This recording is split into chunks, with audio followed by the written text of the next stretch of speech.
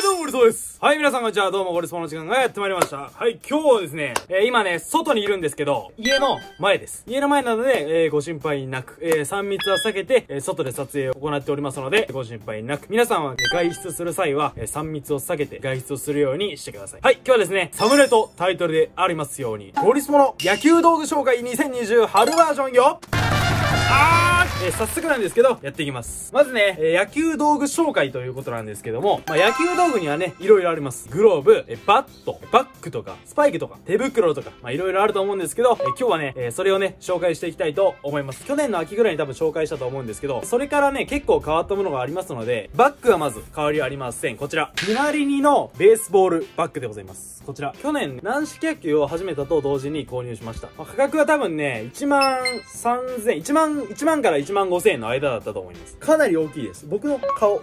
100個分ぐらいありますね。冗談です。冗談ですよ、皆さん。そんな冗談はさておきね、かなり大容量で30リットルぐらいは入ると思います。はい。それでね、中身を開けていきたいと思います。中身をね、開けたら、こんな感じで、バンバンバンってやりますね。はい。まずね、グローブから紹介していきます。まず、一つ目のグローブ。野球道具紹介なんでね、グローブ。今使ってるやつを全部紹介していきたいと思います。まずはこちら、水のプロの、グローブですね。こちら。これは最近オーダーしたモデルでして、僕の主戦力のグローブとして、活躍しております。まずね、こちら、水のプロのオーダーグローブ、赤黒のやつ。こちらが一つ。で、次にもう一つ、外野仕様がありまして、こちら、ロマネクローの外野仕様グローブ、軟式用。これをもう一つ使っております。非常に軽いグローブで、軽いんですけど、なんかしっかりしている。軽さの中にもしっかり感があり、革も硬めの革で、とにかくしっかりしているグローブです。で、肩もね、だいぶついてきて、もう少しで使えるかなっていうぐらいまで育てているんですけど、水のプロのグローブと比べるとまだちょっと硬いかなっていう感じ。で、水のプロは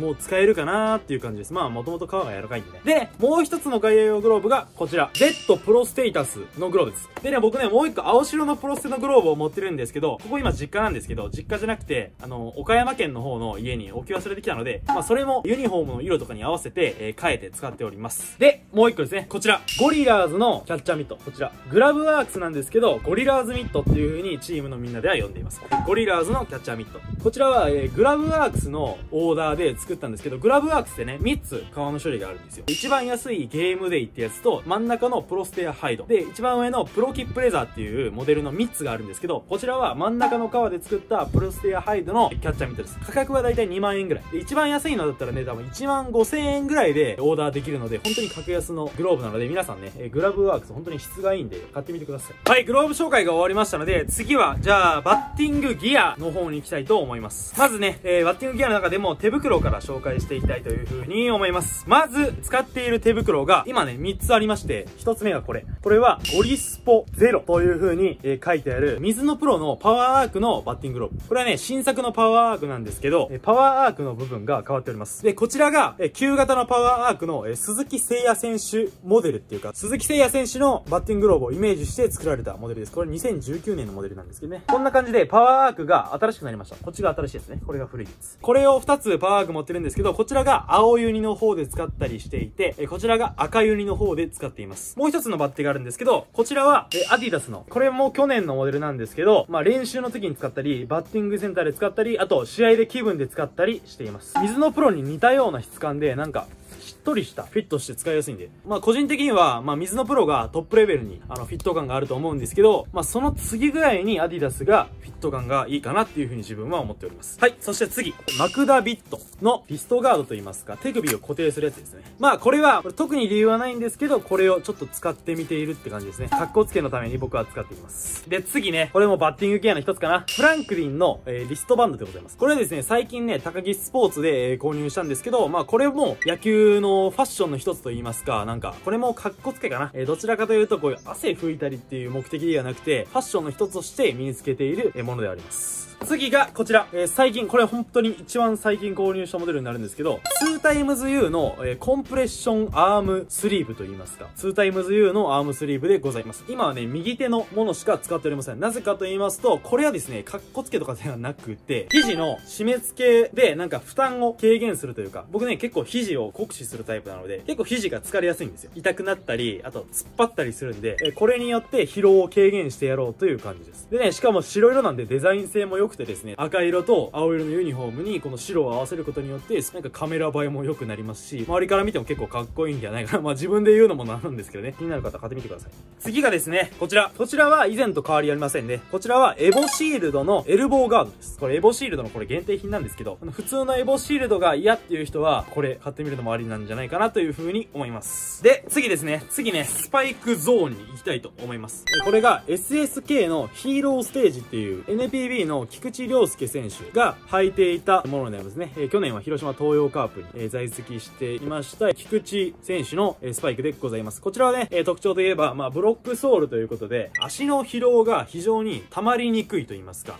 足の疲労を軽減できるという効果があります。もう一個のスパイクがこちら、大井にもらったアディダスのスパイクです。こちらは対照的で、金具のスパイクという風になっております。金具は足の疲労とかが結構溜まりやすいっていうのはあるんですけど、この引っかかるので、地面をしっかり噛んでくれるので、盗塁する時とかにはこっちの方がいいのかなという風に、滑りやすい時にこういう金具の方がしっかり食い込んでくれるので、その日の天候を見ながら雨が降ってたりしたら金具にしてみたりしております。で、ラストですね。ラストバット。バットは試合はいつも2本持っていくようにしています。まず1本目がこちら、ギガキング02ですね。こちらは84センチのトップバランスです。で、なぜ僕がトップバランスのかというと、僕の打者タイプにも合ってると思うんですけど、結構ね、長打を狙うバッターなんですよね。どちらかというと。だから、トップバランスでよりヘッドの重みを感じられるバットっていうことで、84センチのトップバランス、少し長めの、こっちに重心があるバットを選んでおります。本当にね、ギガキング皆さんね、買うかどうか迷ってる人いると思うんですけど、やっぱりね、こういう言い方はどうかと思うんですけど、距離はお金で買う時代になってるのではないかなというふうに思います。結構ね、高いんですけど、その分、飛距離は伸びるので、ホームランを打ちたい人には、こちらおすすめできるバットかなというふうに思います。こちら、もう一個ね、あるんですけど、こちらはギガキングです。水野のギガキング。02ではなくて、普通のギガキングなんですけど、ギガキングは全部が、ウレタンなんですけど、こちらは、ここだけがウレタンです。で、ギガキングもね、反発係数がすごい高くて、すごくボールは飛ぶんですけど、ギガキング02よりは、僕はこっちのバットを使うときは、単打を狙うとき。ホームランを狙うんじゃなくて、つなぐバッティングとか、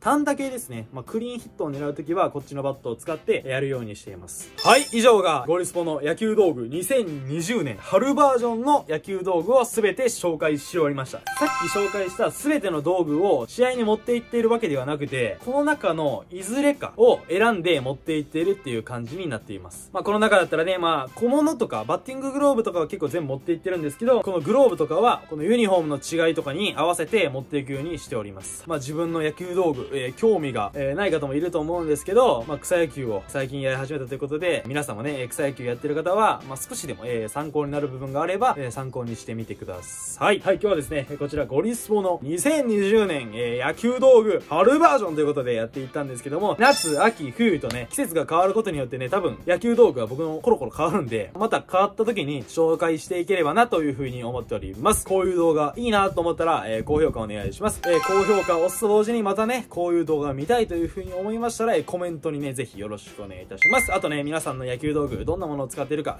グローブ、バット、スパイク、いろいろあると思うんですけど、皆さんの野球道具を教えてください。はい、今日の動画は以上になります。おーりゃー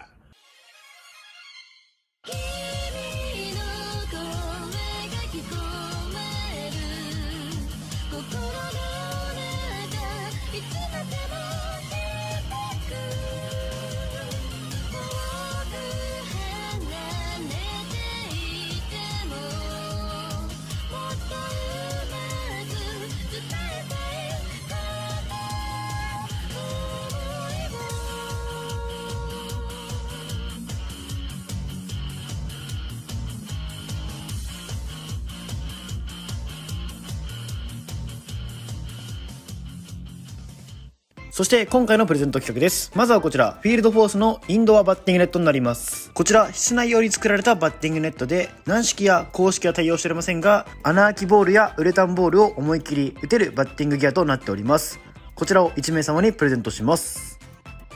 続いてこちら、ローリングスのゴリスポがセレクトした